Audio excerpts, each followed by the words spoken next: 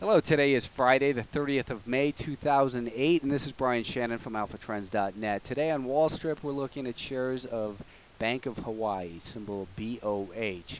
And counterintuitively, I think, here we have a banking stock that's up near all-time highs. We're looking first at this weekly time frame, and you can see that from mid-2005 through about mid to late 2007, the stock was stuck under about $55 a share. Had some, each time it got up there, it found a source of supply that slowed it down, and the market drifted lower from there. And actually, in January, it looked as though the stock was breaking down rather hard as it get down to about $41 a share.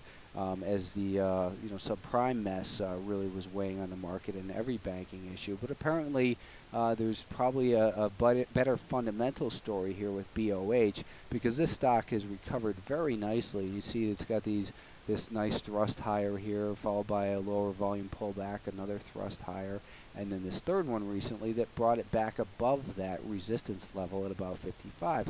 Now it seems as though the market's settled into this area a little bit, and it's searching for support at this prior level of resistance and perhaps consolidating for a further move higher. If we take a quick look at the monthly time frame going back about 10 years, you can see that this is quite a solid level of activity in here. It should be support now near 55. So when we look at the daily time frame, you can see that here's where that breakout occurred, and now it's just kind of really fighting back and forth above and below there. It's good to see that the stock recovered on Thursday with some good volume after looking like it might be breaking to a lower low in here. But I think before you buy this stock on the long side, you want to see it clear this level here at about $55.10 a share. Getting back above that level gives us a higher high, and we could use this low for a level for a stop.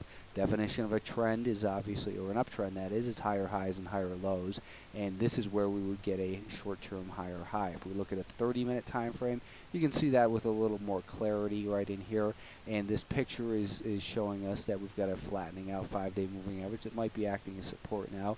And what I think could potentially be the case on a intraday time frame is it might build a little inverted head and shoulders pattern, which would build the energy for a break past there.